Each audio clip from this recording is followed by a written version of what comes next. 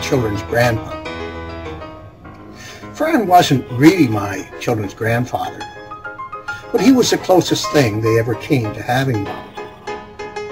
He was my mother's husband, a retired gentleman when he met my mother, when she was in her late 40s and he was in his late 60s.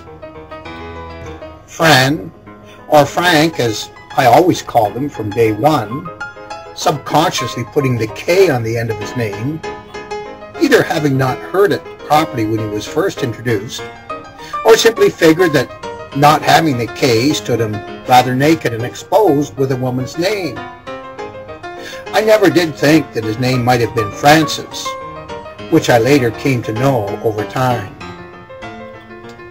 I never did change his name though in my own mind, and continued to call him Frank, up until the time he died as one of Canada's remaining half-dozen or so First World War veterans, just months short of his 106th birthday. Frank was a living human antique, whose stories of the prehistory of his youth captivated everyone around, and led to many an interesting discussion.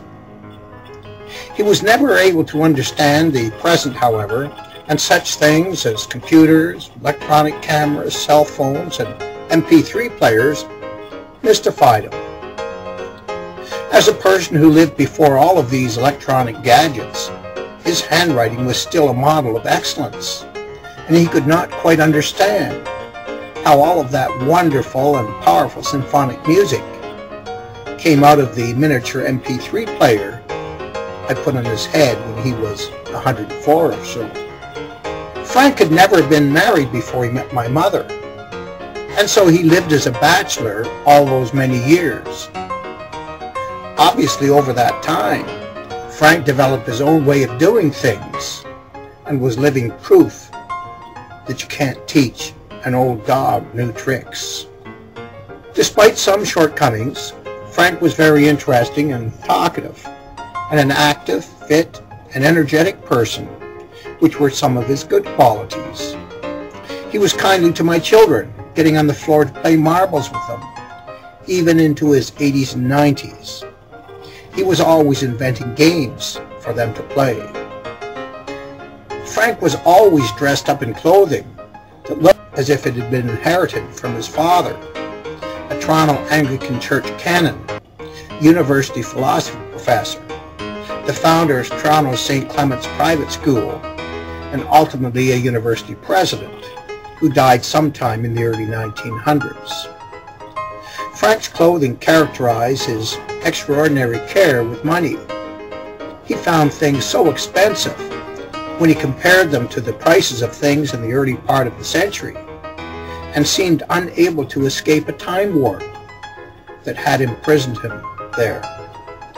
Physically, Frank was useless at anything that involved mechanics, fixing or building things, using tools, or driving a car, despite the fact that he perpetually gave advice about all of those things.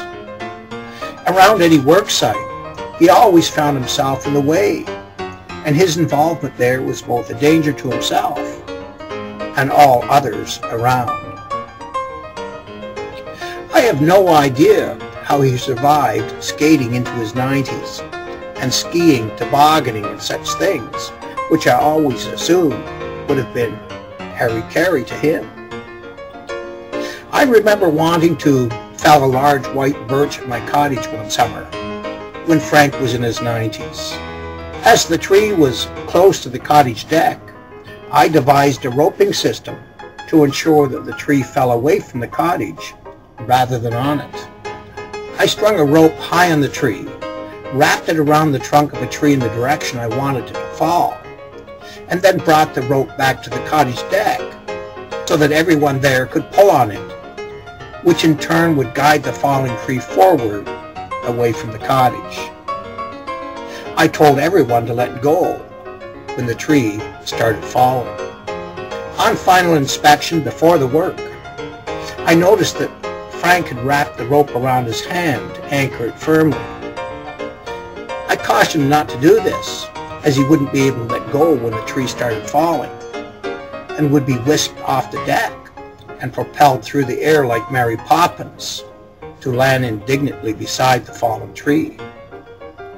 After these cautionary words, I proceeded to fell the tree with a chainsaw. As the tree started to fall, I stopped to watch the marvel of my genius. At the same time, out of the corner of my eye, I saw Mary Poppins flying across the deck. Despite my instructions not to do so, I bet you can't figure out who had wrapped the rope around their hand.